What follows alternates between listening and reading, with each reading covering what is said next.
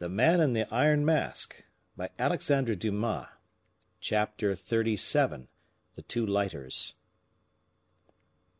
D'Artagnan had set off. Fouquet likewise was gone, and with a rapidity which doubled the tender interests of his friends. The first moments of this journey, or better say, this flight, were troubled by a ceaseless dread of every horse and carriage to be seen behind the fugitive. It was not natural, in fact, if Louis XIV was determined to seize this prey, that he should allow it to escape. The young lion was already accustomed to the chase, and he had bloodhounds sufficiently clever to be trusted. But insensibly all fears were dispersed.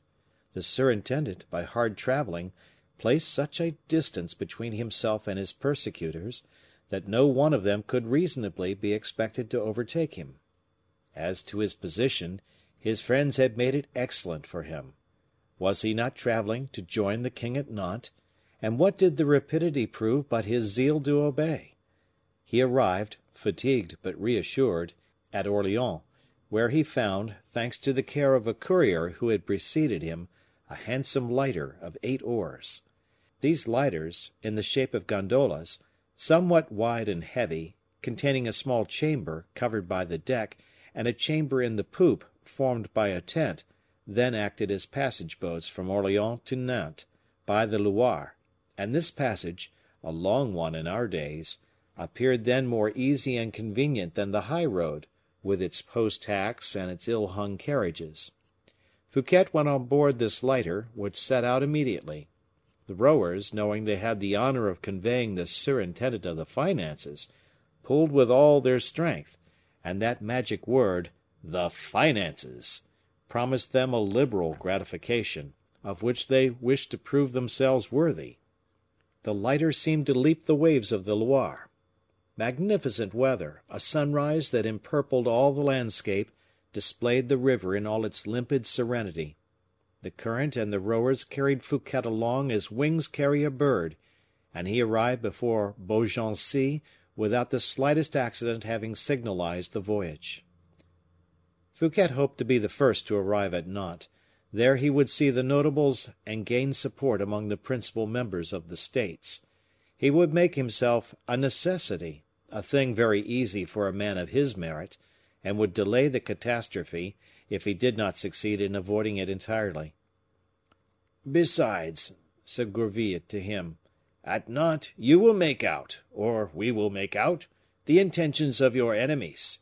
We will have horses always ready to convey you to Poitou, a bark in which to gain the sea, and when once upon the open sea, Belle Isle is your inviolable port. You see, besides, that no one is watching you, no one is following." He had scarcely finished when they discovered at a distance, behind an elbow formed by the river, the mast of a huge lighter coming down. The rowers of Fouquet's boat uttered a cry of surprise on seeing this galley. "What is the matter?" asked Fouquet. "The matter is, monseigneur," replied the patron of the bark, "that it is a truly remarkable thing. That lighter comes along like a hurricane." Gourville started, and mounted to the deck, in order to obtain a better view. Fouquet did not go up with him, but said to Gourville, with restrained mistrust, "See what it is, dear friend." The lighter had just passed the elbow. It came on so fast, that behind it might be plainly seen the white wake illumined with the fires of the day. "How they go!" repeated the skipper. "How they go! They must be well paid.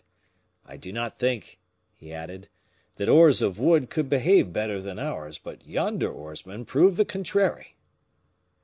"Well they may," said one of the rowers. "They are 12, and we but 8." "12 rowers," replied Gourville. 12! Impossible!" The number of 8 rowers for a lighter had never been exceeded, even for the king. This honor had been paid to monsieur le surintendant more for the sake of haste than of respect. "What does it mean?" said Gourville, endeavoring to distinguish beneath the tent, which was already apparent, travelers which the most piercing eye could not yet have succeeded in discovering. They must be in a hurry, for it is not the king, said the patron. Fouquet shuddered. By what sign do you know that it is not the king? Said Gourville. In the first place, because there is no white flag with fleur-de-lis, which the royal lighter always carries. And then, said Fouquet, because it is impossible it should be the king, Gourville, as the king was still in Paris yesterday. Gourville replied to the surintendant by a look which said, You were there yourself yesterday. And by what sign do you make out they are in such haste? Added he, for the sake of gaining time. By this, monsieur, said the patron. These people must have set out a long while after us, and they have already nearly overtaken us. Bah, said Gourville, who told you that they do not come from Beaugency, or from Moi, even? We have seen no lighter of that shape except at Orleans. It comes from Orleans, monsieur, and makes great haste. Fouquet and Gourville exchanged a glance. The captain remarked their uneasiness, and, to mislead him, Gourville immediately said, Some friend who has laid a wager he would catch us. Let us win the wager, and not allow him to come up with us. The patron opened his mouth to say that it was quite impossible, but Fouquet said with much hauteur, If it is any one who wishes to overtake us, let him come.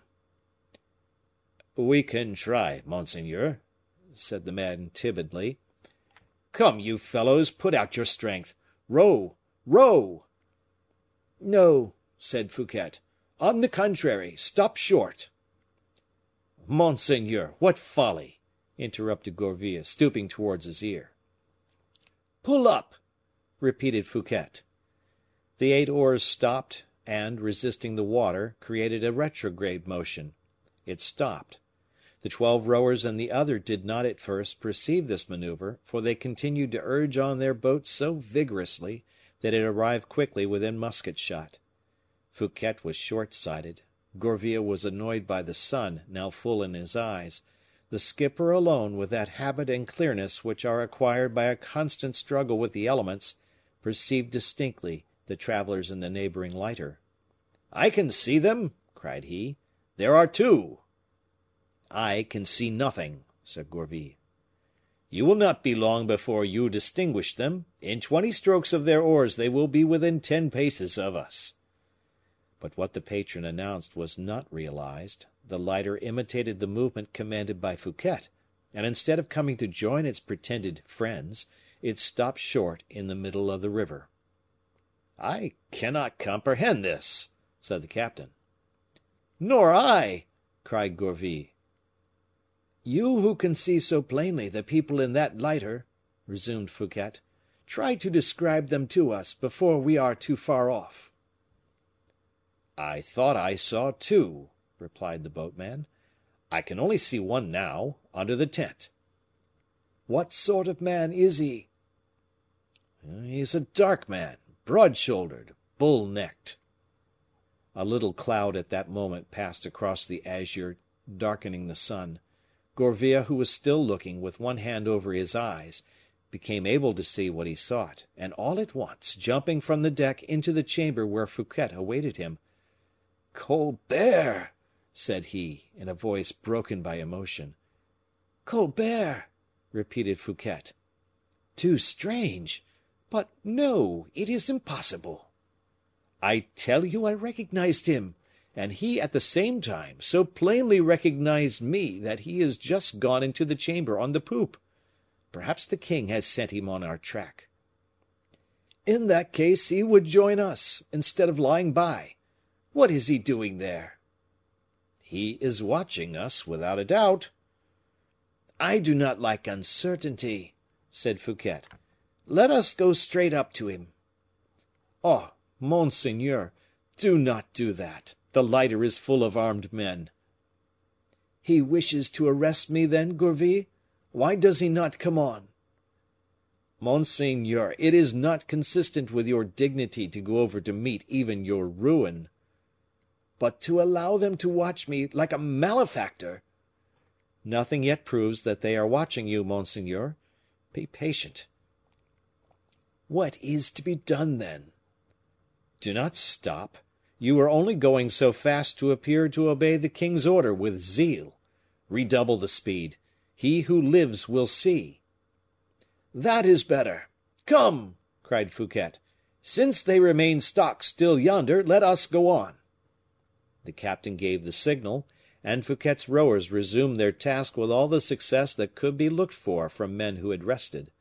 Scarcely had the lighter made 100 fathoms, than the other, that with the 12 rowers, resumed its rapid course. This position lasted all day, without any increase or diminution of distance between the two vessels. Towards evening Fouquet wished to try the intentions of his persecutor. He ordered his rowers to pull towards the shore, as if to effect a landing. Colbert's lighter imitated this maneuver and steered towards the shore in a slanting direction. By the merest chance, at the spot where Fouquet pretended to wish to land, a stableman from the chateau of Langier was following the flowery banks, leading 3 horses in halters. Without doubt, the people of the 12-oared lighter fancied that Fouquet was directing his course to these horses ready for flight, for 4 or 5 men, armed with muskets, jumped from the lighter on to the shore and marched along the banks, as if to gain ground on the horsemen. Fouquet, satisfied of having forced the enemy to a demonstration, considered his intention evident, and put his boat in motion again. Colbert's people returned likewise to theirs, and the course of the 2 vessels was resumed with fresh perseverance. Upon seeing this, Fouquet felt himself threatened closely, and in a prophetic voice, "Well, Gourville," said he, whisperingly, "what did I say at our last repast, at my house? Am I going, or not, to my ruin?" "Oh, monseigneur!" "These 2 boats, which follow each other with so much emulation, as if we were disputing, Monsieur Colbert and I, a prize for swiftness on the Loire, do they not aptly represent our fortunes? And do you not believe, Gourville, that one of the 2 will be wrecked at Nantes?" "At least," objected Gourville, "there is still uncertainty. You are about to appear at the States. You are about to show what sort of man you are. Your eloquence and genius for business are the buckler and sword that will serve to defend you, if not to conquer with. The Bretons do not know you, and when they become acquainted with you, your cause is won. Oh, let Monsieur Colbert look to it well, for his lighter is as much exposed as yours to being upset. Both go quickly, his faster than yours, it is true. We shall see which will be wrecked first." Fouquet, taking Gourville's hand, "My friend," said he, "everything considered, remember the proverb, 'First come, first served.' Well, Monsieur Colbert cares not to pass me. He is a prudent man, is Monsieur Colbert." He was right. The 2 lighters held their course as far as Nantes, watching each other. When the surintendant landed, Gourville hoped he should be able to seek refuge at once, and have the relays prepared. But, at the landing, the 2nd lighter joined the first, and Colbert, approaching Fouquet, saluted him on the quay with marks of the profoundest respect, marks so significant, so public, that their result was the bringing of the whole population upon La Fosse. Fouquet was completely self-possessed. He felt that in his last moments of greatness he had obligations toward himself. He wished to fall from such a height that his fall should crush some of his enemies. Colbert was there, so much the worse for Colbert. The surintendant, therefore, coming up to him, replied, with that arrogant semi-closure of the eyes peculiar to him, "What, is that you, Monsieur Colbert?" "To offer you my respects, monseigneur," said the latter. "Were you in that lighter?" pointing to the one with 12 rowers. "Yes, monseigneur." "Of 12 rowers?" said Fouquet. "What luxury, Monsieur Colbert! For a moment I thought it was the queen mother." "Monseigneur," and Colbert blushed.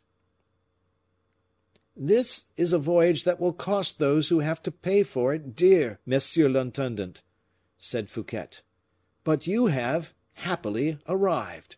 You see, however," added he, a moment after, "that I, who had but 8 rowers, arrived before you."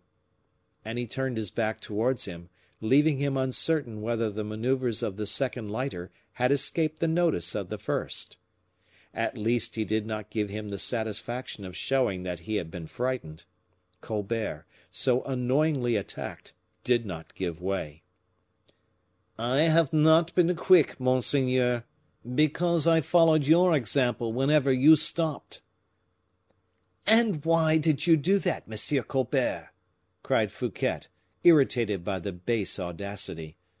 "As you had a superior crew to mine, why did you not either join me or pass me?" "Out of respect," said the intendant, bowing to the ground.